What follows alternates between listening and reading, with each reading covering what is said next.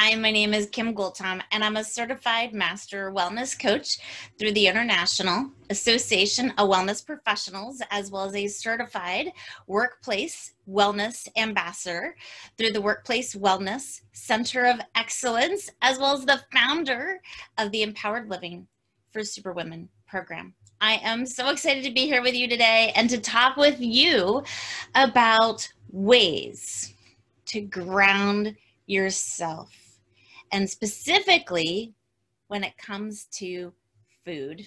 So you ready? So what does grounding mean anyway? Because if you've been following me on YouTube or Instagram for a while, you've heard me use this term off and on. And so I want to make sure I'm clear when I say grounding, what that means. So grounding means to be present, aware of everything that's happening in your space right now. When we're worried, we're usually in the past or we're in the future. But when we're just present in the here and now, we're grounded, we're centered, we're focused, we're clear. Ideas, creative juices start flowing. So being grounded is a great place to be and to really launch, continue to keep momentum, right, throughout your day when you're grounded. Because when you're grounded, you feel like, oh my gosh, I can take on the world. Life is amazing. You really can. Being grounded gives us this internal strength as well as this physical stamina and strength. Because just think about, for just one moment, how much time do you lose worrying about the past, worrying about the future? But if you can just be present in the moment, there's nothing to worry about because we're in the moment. Nothing's happening yet. It hasn't happened yet. It's here now, right? So it frees yourself in such a way. And there's a few different things you can do to really help ground yourself. And so I want to share with you ways you can ground yourself from what you're eating. Wow. So just think about that for a moment. The foods you eat can help you to stay grounded, or they can cause you to feel all over the place, right? Think about sugar. I think this is probably the best example that most people are familiar with. If you have sugar, what happens? You're like feeling zoom, right? You get this super energy high, and then depending upon each person and their body type and what's going on, you have a crash. So you have a high, and then you have a crash. And then your body might say, hey, I need to have another cookie. And then you have another high, and then you have another crash, right? And so when you have highs and crashes and highs and lows, right, you don't feel grounded because you're over here, and then you're over here, and then you're over here, and then you're over here. You get the idea. But what if you had food that could create a more stable balance in your body, stable blood sugar, right? Makes you just feel present in the moment. So that's what I want to talk about right now.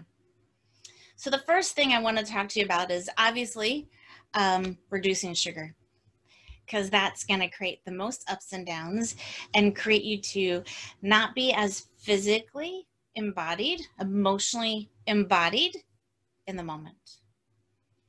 So what's the second thing? Root vegetables. Guess what? They grow underground. Oh my gosh, just think about everything in this planet that we live on and how everything is connected. And that's one of the reasons why I love holistic wellness in general, is because of all the different connections. Everything really is connected. And think about it. When something grows, it's absorbing the nutrition, the energy, the vibration, the whatever you want to call it, of that space where it grows, right? Scientists have proven that if you talk to a plant, the plant will do well. If you say mean things to the plant, it won't do as well, right? If you're talking happy things to the plant, it does well and does better than plants that are left alone, ignored, and not spoken to, or spoken badly to. So, wow. Just imagine what is our, food supply out there in the farms growing. What is that experiencing, right? So it's getting the nutrition, obviously, but that from the sun, from whoever the farmer is, whoever is taking care of the plants. But then, of course, there's that soil concentration and everything that goes into the earth. The earth is connected to all of us. We all are standing on the earth, regardless of what city, state, or country that we may or may not be in. So when you think about that from a different perspective, those root vegetables, wow, they are so grounded in that soil, in the earth. So when you're eating root vegetables, you feel more grounded and centered. See how you feel after you eat a carrot or a potato, right? Just be mindful. How does that feel? It's amazing how it can just ground you and center you. Something else I wanted to share about grounding from the kitchen. Water, right? A lot of people will go and they'll stare at the ocean. They'll stare at, it's one of the reasons why people love going to the beach so much. The water is just very soothing and calm. Oh my gosh. And so if you think about that, you take that soothing and calm energy, water, and you drink it.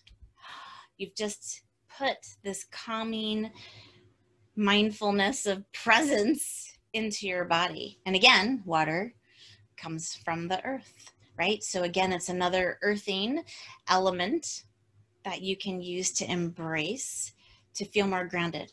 So why would I be sharing some of these things? Well, first of all, it's nice to be mindful of. And as we are so busy in society these days, and for some of us even more than ever before, you know, having a bag of carrots to snack on, you know, having a glass of water to hydrate, but also to ground us, right?